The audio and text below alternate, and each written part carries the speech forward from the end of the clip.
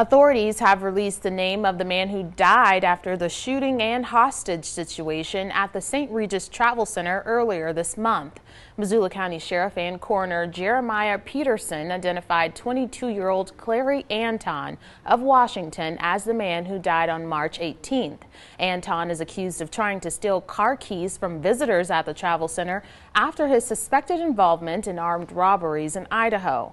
Authorities say Anton then took a man hostage at the travel center and shot him before trying to break into a restaurant. This was all caught on surveillance footage.